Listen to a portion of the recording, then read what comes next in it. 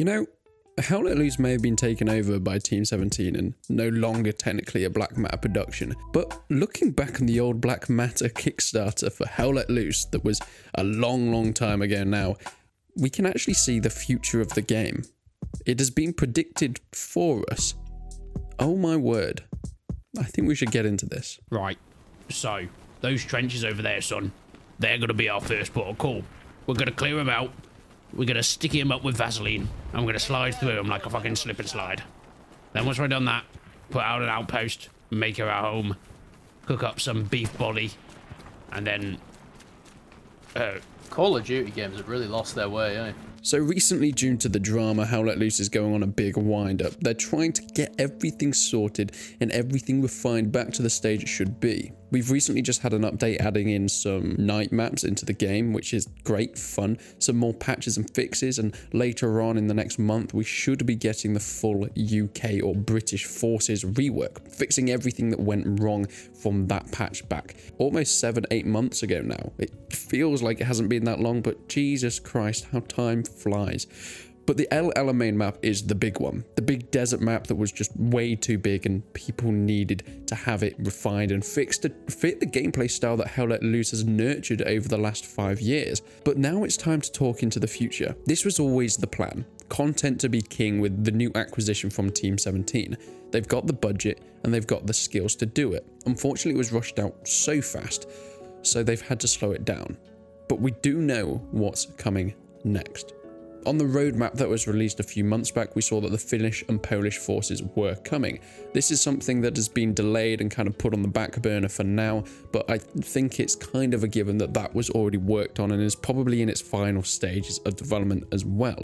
These aren't going to be full new factions, but just additions to the factions that we already have fighting on the Axis or Allies side. But when it comes to full new factions and full new updates, we can take a look at the original Kickstarter from 2017 to see what this game is going to offer us. Looking at the goals section, we can see there's a St. Manglese map at 210,000. Well, we've got that. Strafe run call-ins, Carrington map, mobile artillery, something that has been mentioned by the developers coming in the future, flamethrowers, Hurtgen forests, light tanks, Foy map. These are all things that have been added in that the developers have come true on their promises, but there are remaining goals that weren't necessarily hit on the Kickstarter. But I think if Team 17 are purchasing the game for over $40 million, the goals that they set when they just needed $700,000 are probably all going to be covered. And we can see this because the $400,000 goal was the Russian forces, including 2 Eastern Front maps. Now, this was something that was actually developed by Black Matter, mostly before the Team 17 takeover, but we got Kursk and Stalingrad. Okay, so what would the next update be? Well, even just after this at $500,000 are the British forces, including 2 Operation Market Garden maps. Okay, we didn't quite get that, but hopefully that is still in the works and they have mentioned that's still coming. The Canadian forces are next. This is a $600,000 goal, and we know that Canada is on the brink of releasing. They're going to be focusing on maps or battles that the British and the Canadians fought together against the Germans. We actually heard this in an interview very recently on the Fresh Baked Goods channel. We're looking at maps where the British and Canadian forces fought side by side against the Germans, and including the Canadian forces as part of our expansion of, I'll just call them the Allies. So Commonwealth forces and so forth. And we'll do historically authentic uniforms and detailing for those as well.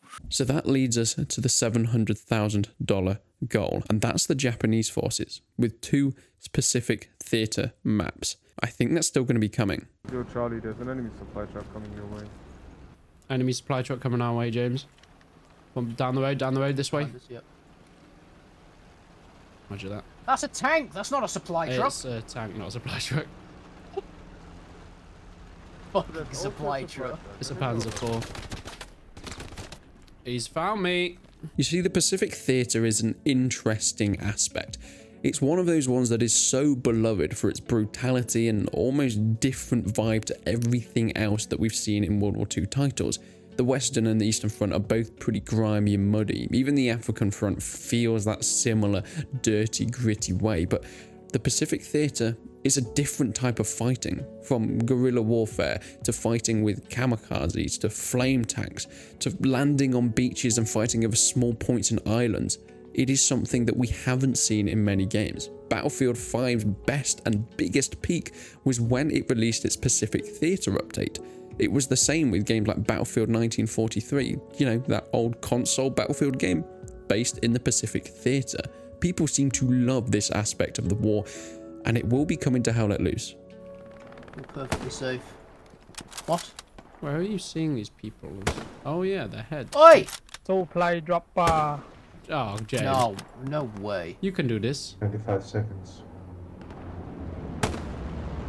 Nice. How was that not a headshot? I could only see his head. No, you could see his booty. At least I could.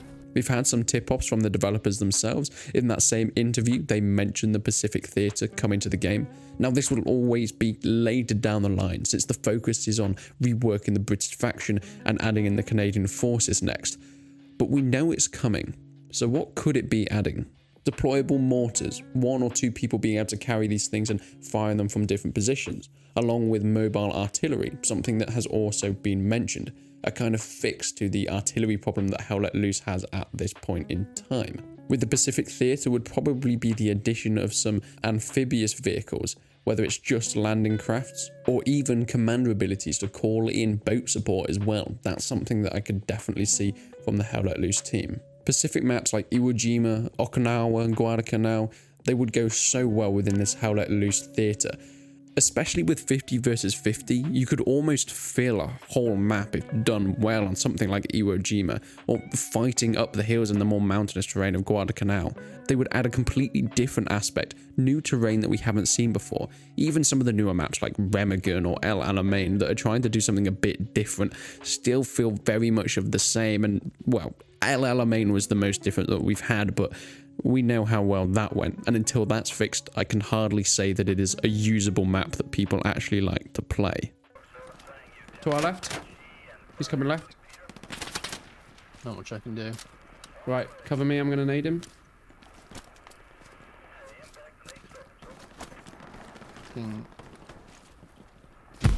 He hit something.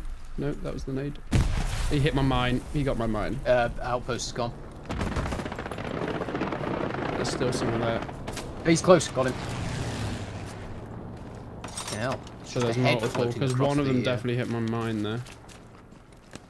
Someone... Oh, there's fucking guys. The right? Okay. I'm crouched down and he's taking me head off. Fuck, he's building Enquiries. There goes our mine. George, supplies are coming your way. I just look behind. This is the plume of smoke comes up out of the trench. Nice. As mentioned in the podcast of the developers hinting at what's coming next, they've mentioned that they'd also love to do more of the Mediterranean as well.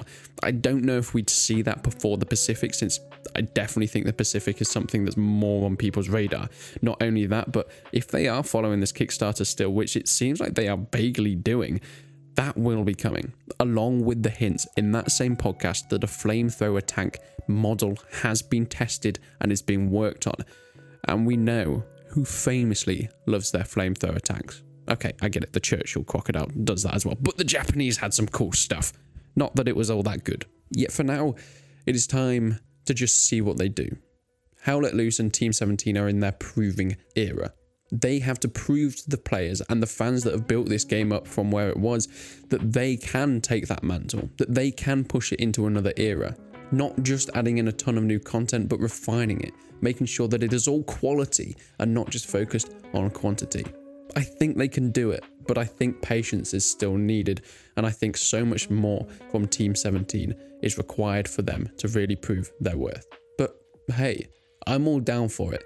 More content is always fantastic, but it has to be, unlike the British forces, up to a certain standard.